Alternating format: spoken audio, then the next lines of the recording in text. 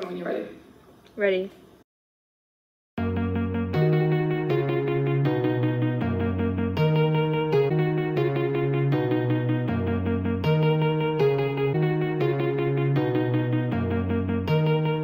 Honourable Chairs, respected delegates and esteemed guests. My name is Abigail Bilson and it is my honour to serve as the Secretary General for the 14th Annual Model United Nations Conference here at Overseas Family School, Singapore.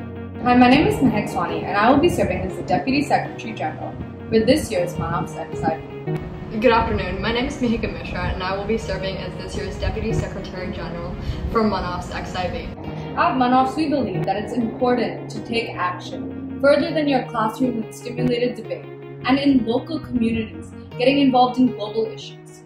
Over the past 14 years, MUNOFS has continually developed and grown into the conference it is today.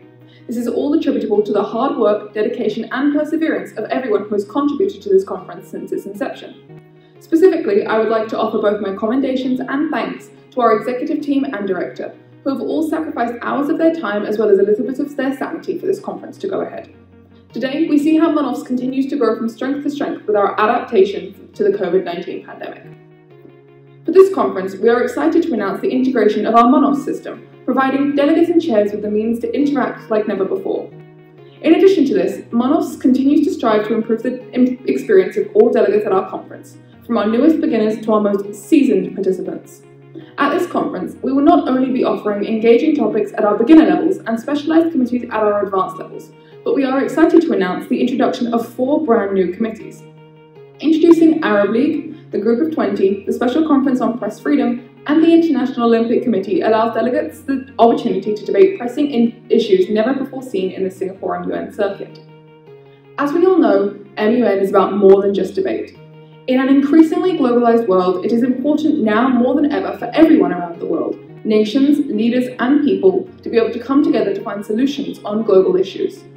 MUN exposes our generation to a deeper understanding of these issues, as well as providing participants with the opportunity to develop critical skills needed for our generation to step forward and take our positions as the leaders of tomorrow.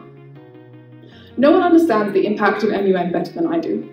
Going into my first conference, I was young and struggling with the fear of public speaking, but I found myself captivated by the significance of the issues that were being discussed. For the first 2 days, I watched in awe as older and more experienced delegates debated on issues I didn't really understand. By the third day, after persistent encouragement from both my chairs and some fellow delegates, I gathered all my courage and made one short speech, after which I took no POIs. Although I was definitely not the best delegate in my committee that weekend, with that one speech I began a journey that changed my life. MUN has not only increased my awareness of global issues, but has also caused me to develop crucial skills and given me the opportunity to form new bonds that will last a lifetime. So, to all new delegates attending MUNOFS, I want to give you a piece of advice. Take a risk this weekend. Seize an opportunity and make the most of it. Make a speech, ask a POI, submit an amendment. No matter how scary it seems, I can promise you that it is worth it. And to our seasoned delegates and chairs, keep going. I truly hope this conference is as valuable to you as it is to me. On that note, I wish you all the best of luck in your MUN journeys and hope you have a truly valuable experience here at MUNOFS XIV.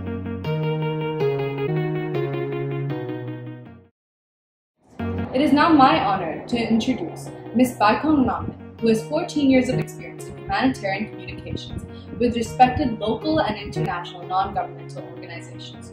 She has spent over 9 years with MSF in Hong Kong in various capacities and now serves as the Director of Communications. She has worked in crisis in South Sudan, Philippines, Myanmar during natural disaster emergencies. She also has experience in crisis management, having been part of various crisis management teams in MSF. Hi, this is Baikong Namin, Director of Communications for Doctors Without Borders. I am based in Hong Kong and overseeing humanitarian communications across the region.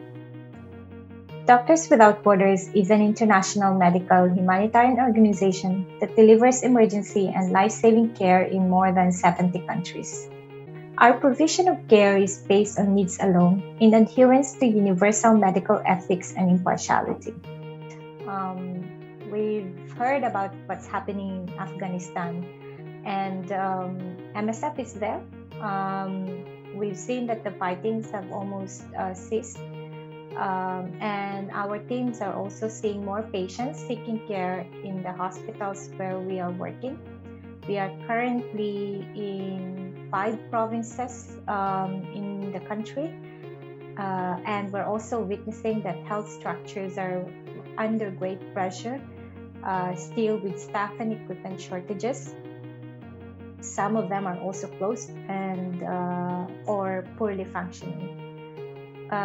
We've known this for years, that Afghanistan has been understaffed, under-equipped, and underfunded. So a disruption in international support could make the fragile healthcare system collapse rapidly.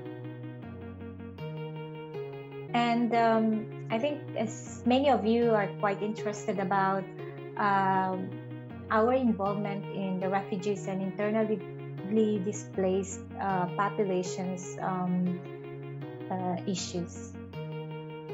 I wanted to express that a large part of the work that we do are geared towards IDPs and refugees. This is rooted from our early experiences in the 1970s onwards. So it's not a surprise that we are mostly visible on the side of people who were forced to flee their home and took the dangerous journey to find a safe place to live a better tomorrow. That our medical programs continue to run because we knew that the communities and population who were already vulnerable before COVID-19 will be even more vulnerable during COVID. And so grateful and appreciate our field teams and our teams across the world to ensuring that our response and our medical programs continue, and that we're able to also step in as well in some places where our experience and knowledge in containing an outbreak could be of help. While it seems to be that the world had stopped last year because of COVID-19, and this time we were able to adjust a little bit, but pandemic doesn't stop natural disaster, pandemic doesn't stop humanitarian crisis, pandemic doesn't stop conflict. On that note, I would like to declare the 14th Annual Model United Nations Conference at Overseas Family School officially open.